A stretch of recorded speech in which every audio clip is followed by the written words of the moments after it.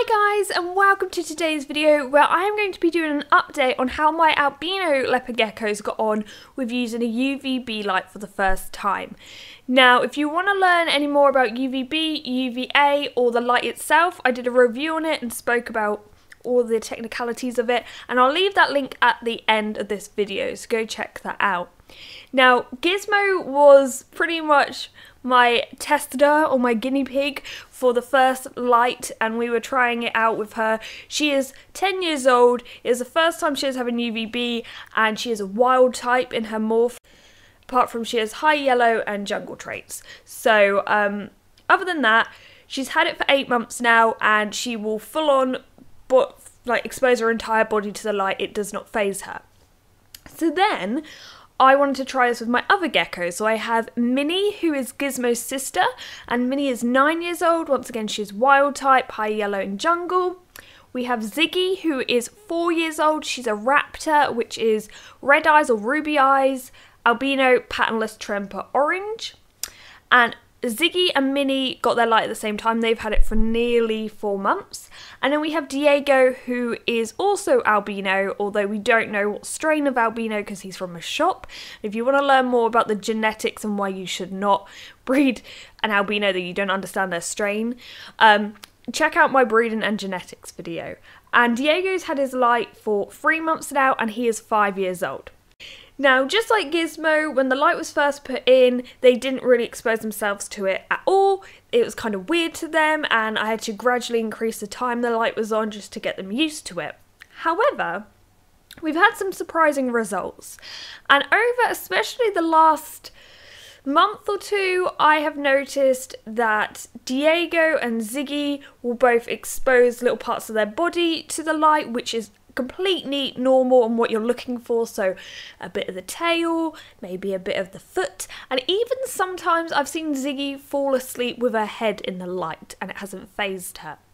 Another thing I've seen is sometimes they will lay completely out but behind their hide, and that is still lit up a bit by the UVB, and basically what will happen is the light will bounce off the wall and back down to the entrance of the other side of their hide, if you get what I mean.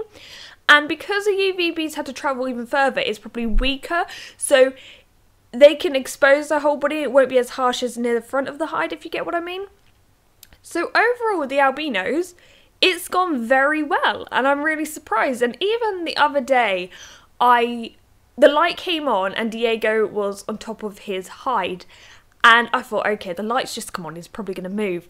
An hour later, I went up and checked him again, and he was still asleep on there. I mean, he saw me when I took this photo, as you can see, but he actually exposed his entire body, which I thought was amazing. But overall, the albinos are doing really well. And one thing I will say is, obviously we spoke about brumation before, so the geckos could go off their food, and one really annoying thing when they're not eating is when you have to use synthetic vitamins like D3, it's worrying how to get that in their body, like how are we going to get it if they're not eating. Whereas this way, with the light and everything, they can just do it themselves. They know what they need, and Diego will either expose a bit of his body or just go out of it. He knows what he wants. However, a surprising result is Minnie. So Minnie, as I said, is Gizmo's sister. She is a wild type. And since Gizmo's got on so well with the light, you'd think she would have no problem either. And actually, she's the only gecko that I never see expose themselves to the light. Now, I imagine there's a tiny, tiny bit of light that goes into the cave, but every time the UVB has to travel, it gets weaker and weaker. Especially the further it has to, and every time it bounces off of things. So she's probably only getting a tiny amount. So that is the only concern. It's quite surprising, really. But besides that, if you are concerned about how your albino may react to UVB, as long as you don't have something that's overly powerful, like this is why I really love the Arcadia UVB kit that I'm using, because actually it's pretty much made for leopard geckos, and I just wish it was more available to so many more of you, because I know there are loads of you in America that want to use it.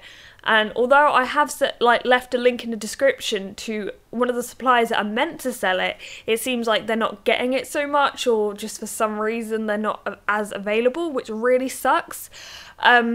But if you look for something that's between 2 to 5% UVB, especially the tube lightings, they tend to be the best ones. And yeah, it's just made things so much easier. I don't have to worry about the supplement schedule so much because I use the Earth Pro A, which I also did a review on.